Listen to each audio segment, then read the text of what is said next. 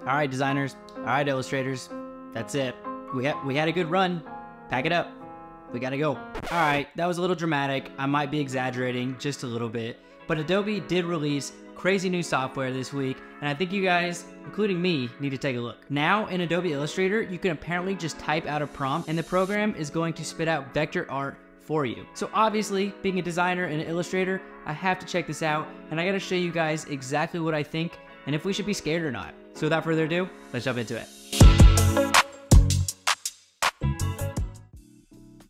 All right, so the first thing I want to do is I just want to check out how good this generative beta is. So what I'm going to do is I'm going to grab the rectangle tool, I'm going to grab my cursor, and I'm just going to go to generative beta. I know over here there's 4 different things. There's subject, scene, icon, or pattern.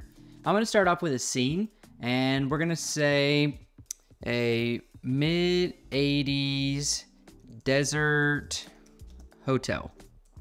And we'll see what that gives us. So I'm going to click generate.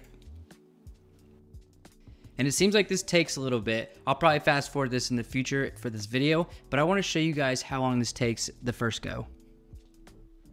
Looks like we're almost there, and boom. So it gives me 3 different variations. I can kind of click through those. Not bad, not bad.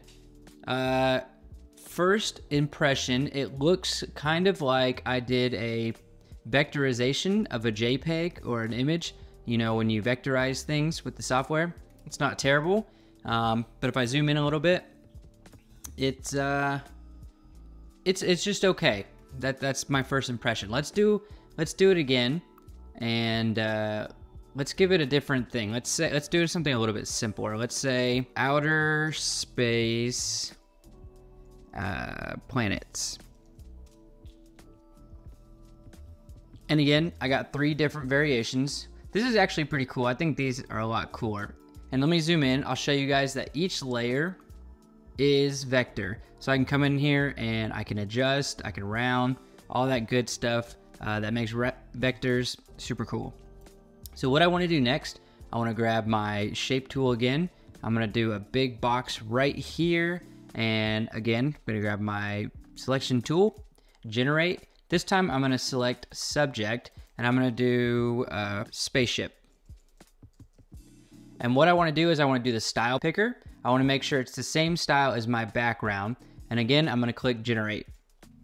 So here we have 3 different options again. I actually really like this spaceship. I think this is cool. And you see it's its own layer. I can rotate it, which is really cool. I think a big thing too is I can actually come in here and recolor it with the generative recolor. So obviously if I do this, it's not going to match the background. But I am going to be able to change that color with just a couple clicks, which is actually really crazy.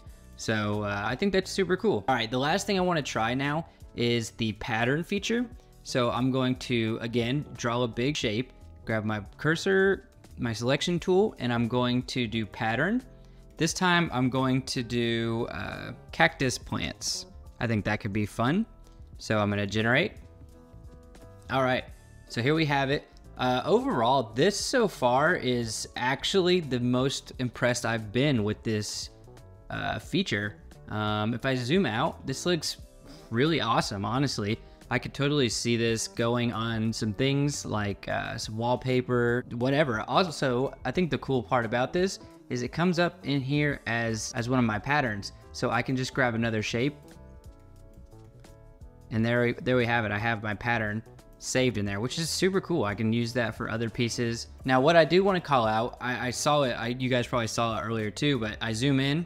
I think that's where some of these issues are lying. I'm trying to be optimistic, but I do want to be realistic. I think some of these things have some work. I think this is mind-blowing and it's crazy where this is going, but definitely has some work. All right, now what I want to do is I want to compare Adobe's AI features to my own illustrations and just see what it can do.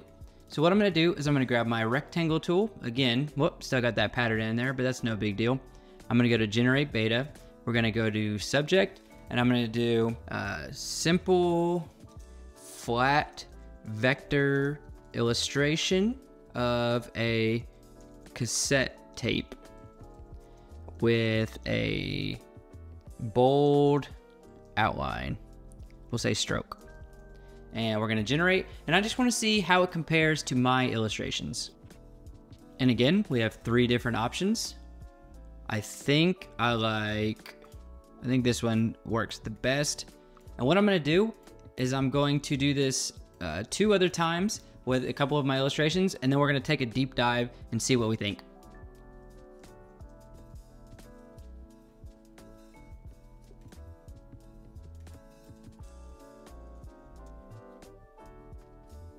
All right, so I've got all of my items going side by side with my illustration versus Adobe's generative illustrations, and we're just gonna take a closer look.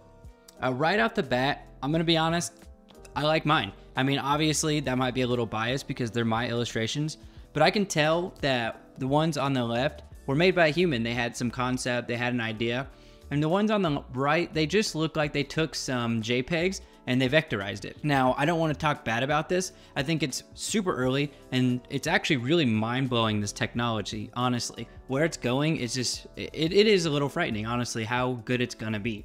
But for the time being, I mean, you can see it plain as day. I think illustrators are totally fine for the time being. Let's zoom in a little bit and we'll just see. So my first concern is these are made up of who knows how many hundreds of different random shapes. I mean, yes, they are vector, but I feel like the point of vector is simplicity. These are not simple. They're a little chaotic, honestly. I think these will work perfect for quick things, but for clean vector illustrations, I think we still have some work to do.